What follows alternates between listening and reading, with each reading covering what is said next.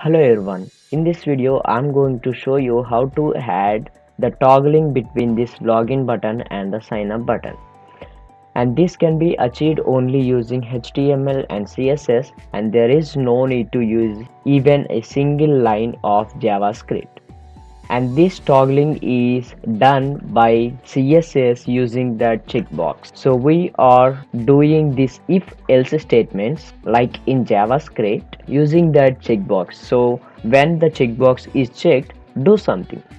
If that is not checked, do something. So we are using that in this. So let's get started and let us explore the code here. So initially I have this login form and the sign up forms, and that is generated with this code. This is the HTML code and the CSS code here, and I will give you the link to that code in the description below. So the moment we click on that login, this sign up form should be disappeared and this login form should only be visible. So to do that, here I have the class that is associated with this login form. So I'm making that display to be flex and this sign up form to be none. So setting that to none, that makes that sign up form to be invisible. So let me refresh. So here you can see the same thing here. So let me show you what I have used to toggle between these. So here I have used this checkbox. So initially there is no checkbox appearing here. So that is because I have hidden that checkbox.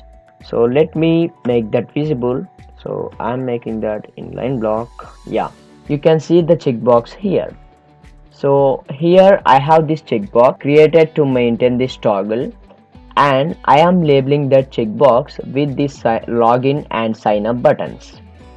And we have to make sure the position of the checkbox because we have the topic of combinators in CSS. If we want to manipulate anything in CSS using this checkbox, then that element should be in relation with checkbox. That means here that should be a sibling selector or adjacent sibling selector or a child selector or a descendant selector. So here using this checkbox, we are hiding this sign up form. So it is the sibling selector of this checkbox, and we are making this login form visible, so it is also a sibling selector for this checkbox. So the labels can be anywhere. So the moment I click on sign up, here the checkbox is checked. That means when this checkbox is checked, then we are putting some code here to display this sign up form. So let us see that code here. So when checkbox is checked, then that sign up form should be displayed as the flex, and when that checkbox is checked, then the login form should be displayed as none. So this login form should be invisible and this sign up form should be visible the moment this is checked. But what if it is unchecked?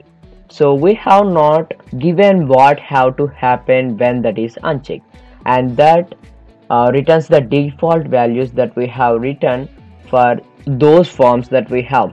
So initially for this login form I have set the display to flex, and for this sign up form I have display to none.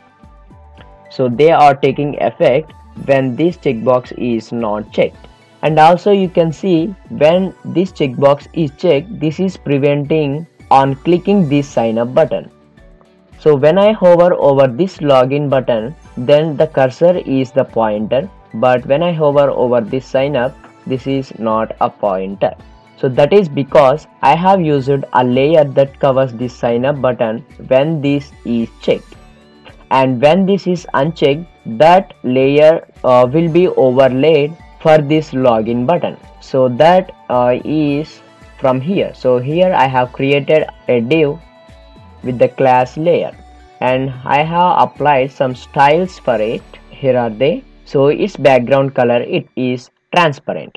So let me make this red color so that you can see it.